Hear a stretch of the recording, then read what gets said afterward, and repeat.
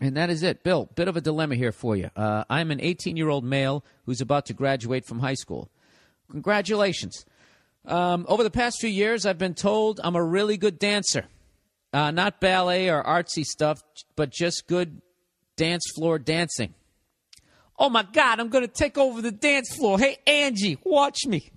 You're John Travolta. This is great. Do you go out to the Staten Island Bridge and do headstands with your buddy Bobby? Huh? You know, if he didn't have an afro, he never would have fell off that bridge. If he had it high and tight like all these Armenians out here. Every Armenian looks like they know MMA. When was the last time you saw an Armenian dude in his 20s or 30s and he did not look like he could put you in an arm bar within 2 seconds if he wanted to? If I was Dana White and I was running the UFC at this point, they're up to like UFC 2006. You know, they've run out of adjectives. This time it's really, really personal, right? Not saying I'm not a fan. I'm a huge fucking fan. I'm just saying. You know, the way they have those things like every other week. There's only so many redemption. I mean, you're running out of words. I'm such a fucking idiot. This is what I would do if I was Dana White. At some point, I would have, you know what? This is what I would branch off. Remember when they had those tough man competitions? And they would have just people coming in throwing haymakers, which is some of the best boxing ever, is when you watch people who just aren't trained whatsoever, and they just start, because somebody's going to connect, right? I think that they should have 1 week. They should have the Armenians versus the Russians tough man competition, because I really think that needs to be decided who is the tougher of the two. Because when it comes to white people, that's who I got my money on. All right, those are the Crips and the Bloods of white people, is the Armenians and the Russians. All of them, they just have that vibe. There's something you just like, yeah, I'm not fucking with that guy. I'm really not doing it. Anyways, not a ballet or artsy stuff, but just ballroom dancing. I'm fucking dancing over here. I kind of think dancing is gay from an outside point of view. It isn't. It really isn't. That's just how white people look at it. It's considered gay because it involves like letting yourself go and actually admitting that you have emotions. As a man, as a white male, it is. It's considered gay.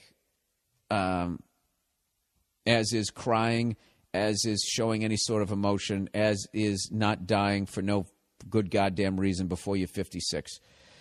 Or not dying, I should say. If you live to be 60, I believe amongst white men, that's also considered gay, because that means at some point you cried something out of your chest and you didn't have a heart attack. Anyways, he says, I think dancing is gay from an outside point of view, but I'll be the first one to admit that I'm actually a pretty good dancer. If I didn't think so, I wouldn't be out there doing it. Yeah, but dude, you got to be getting some... All fucking women love a guy who can dance.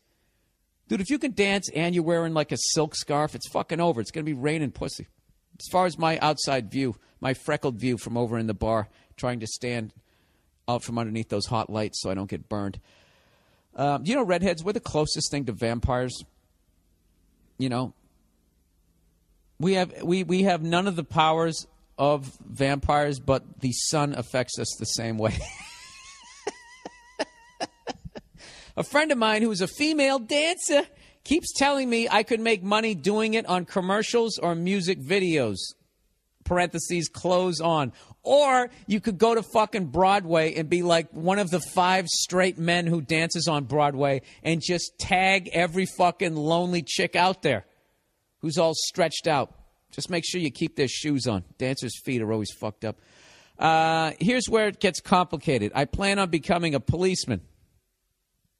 Oh, dude, this is a no-brainer. You need to dance at bachelorette parties dressed as a cop. All you need, dude, is a fake uniform and a boombox, and you're on your way to making money. Dude, you should fucking do that in a second. And then you write a book about it. I was a gyrating cop for bachelorette parties. And you write a tell-all book about how many fucking broads who about ready to get married sucked your dick. You really need help on this one? I mean, I'm going to read the rest of it, but I think I've already come with the solution. Anyways, how is anyone supposed to take me seriously on the force if there's a video going with me pop and locking next to Lil Wayne. At the same time, oh, dude, you should fucking pull people over. You should pull people over and fucking moonwalk up to their car and just freak them out. Even if they were reaching for a gun, they'd be laughing too hard and they wouldn't shoot you. Then you could arrest them, and then you move up. Next thing you know, you're a commissioner. Right? Nothing? Anyways, at the same time, I'm getting laid a lot because of it. Of course you are. I'm a 7 on a scale of 10. I like this guy. He's honest.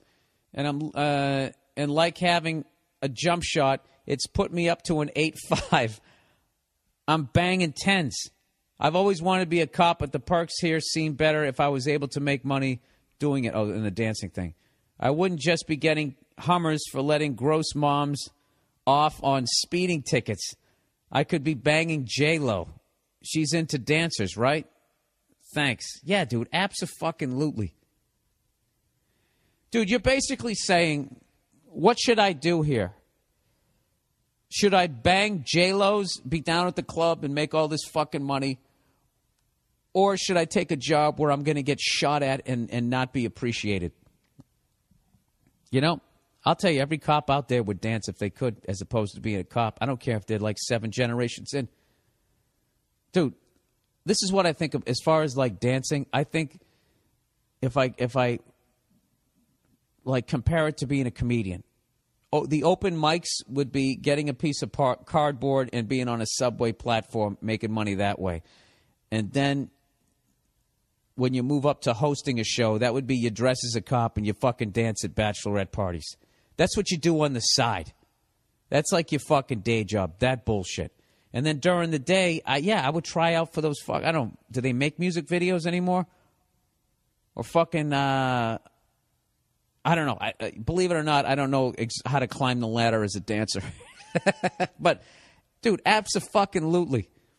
If you can make money doing that shit, and then what the great thing is once you get to a certain level to make more money, you know, once you got some credibility, you always have the fallback where you can teach a class. You can be like, I danced for 9 years in Chitty Chitty Bang Bang and fucking banged every fucking broad on there. And if you'd like to know how to fuck the women in your cast while still not losing your job, come on down to Frankie's fucking dance studio, whatever. Just, you'll figure it out as you go in there. And, yeah, absolutely. Abso-fucking-lutely. I would definitely do it. You want to do it, or you wouldn't have taken the time to write in.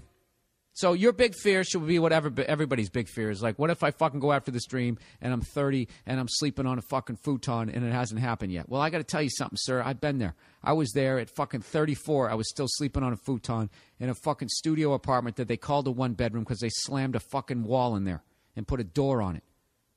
And then one day I was trying to bang the girl upstairs who had the fucking apartment right above me, and it was the exact same unit, and hers was a studio, but she had been there longer, so they never slammed a wall in there. And I realized, hey, wait a minute, I'm getting fucked. You know? I should go down there and try to get some money taken off of this. I should go down to they're fucking me over rental board, but I didn't. I said, fuck it. Just keep writing jokes. Right? So whatever. All you got to do, you just got to commit to this shit. And then realize that, you know, sleeping on a futon when you're 30 is not the worst thing. It isn't. You know what's worse than sleeping on a futon at 30? Sleeping in a king bed next to a fucking woman you're not really in love with, but for some reason married, and you got a couple of kids, and you got a job that you fucking hate. Okay, you'll be laying there fantasizing about fucking sleeping on a futon. There's no risk when you go after a dream. It's all fucking reward. It's all going to lead to something good. It always does. There's a tremendous amount of risk to playing it safe. And that leads to unbelievable levels of regret, which is something else I've also experienced because I'm an old motherfucker.